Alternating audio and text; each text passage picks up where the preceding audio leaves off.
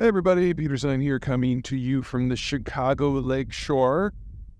Today's topic is China's difficulty in securing energy supplies from really about anywhere. The trigger for me for this one is something that happened a couple weeks ago. We had one of the regional chiefs of a group called TTP, the name is right here, also known as the Pakistani Taliban.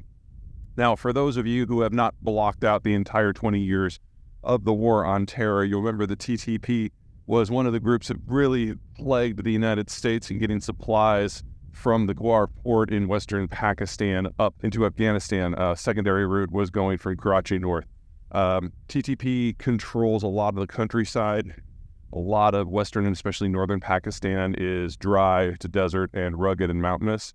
And so you can easily have a militant group that just snarls supply lines. Anyway, this guy a couple weeks ago said that he's perfectly willing to allow the Chinese to build their massive infrastructure project through Pakistan as long as his tribe gets 5% protection money, which, is kind of novel that he's got a business model like that. Anyway, he means it, and he's made it very clear that he and his people are willing to attack the infrastructure, the construction sites, and the workers. He made that very explicit in his statements, and it kind of leaves the Chinese reeling. One of the things that people forget about the Chinese is there's always this weird assumption in the West and China is that China is somehow different from all of the powers that have come before.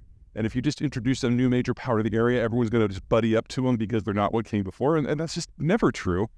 The Chinese generate just as much mal-feeling as everybody else, and they're seen as just another imperial power in most zones.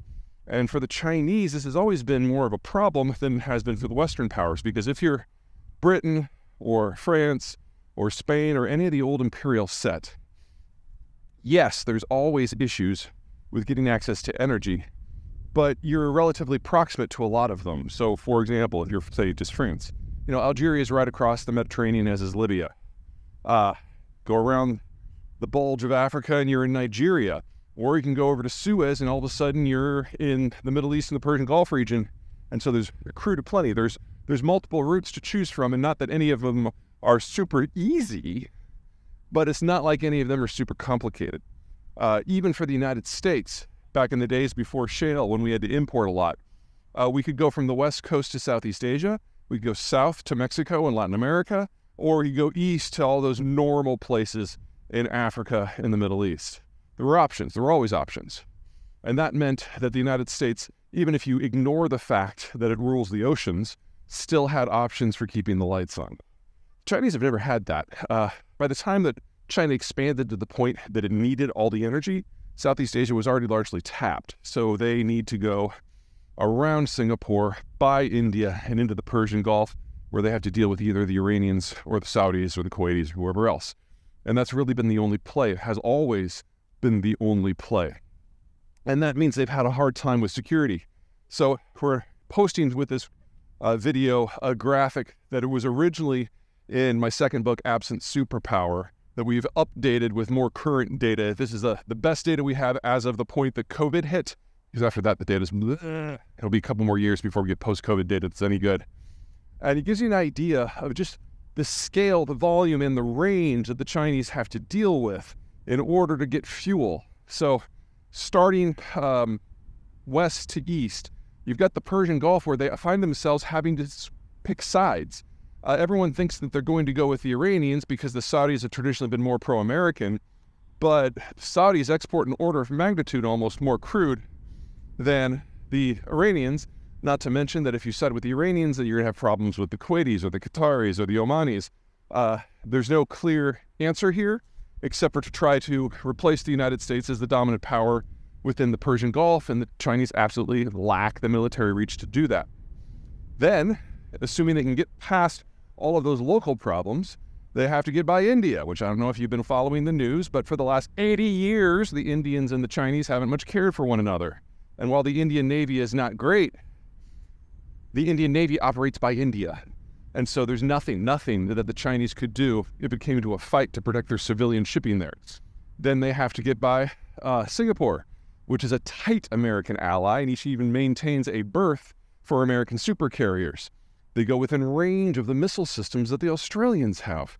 They go by the coast of Vietnam, who hates them so much. They go by the Philippines, which is another U.S. ally. And if you want to get into northern China, you now have to go by Taiwan. And again, if you haven't been following the news, Taiwan and China don't get along very well. And this whole time, you have to deal with both the American Navy and the Japanese Navy, which may have fewer ships, but they have longer range and more lethality. So there's no solution here on the water. The hope with Pakistan is that eventually you can build an infrastructure corridor from Pakistan up over the mountains and into Western China, where you can at least bypass those latter series of obstacles. The problem here is that running a pipe up and over mountain passes is really, really hard. That's why no one does it right now. And now if you've got local terrorists that are just deciding to blow everything up, it's just one more problem. So if there was an easy solution here, it would have been found decades ago, but there's not, which means that China remains the most vulnerable power of all of the major powers throughout human history. They're completely dependent upon an international security arrangement that they can't protect, they can't influence, and certainly can't replace. Oh, one more thing. Well, a lot of this news is bad. I mean, very bad for the Chinese. In fact, worse than it is for any of the other major powers. It's not all negative. China's problem was with liquid fuels that are derived from oil. So jet fuel, gasoline, diesel, things like that. Those are the things that they're going to lose access to at scale. But solid fuels, most notably coal, soft, brown, low-quality coal, is something they have in huge volumes at home.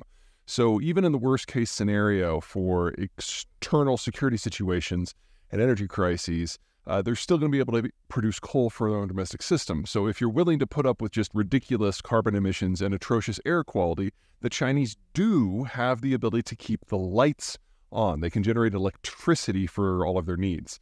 That's not going to save them from all of the other problems, but at least they won't be suffering in the cold and in the dark.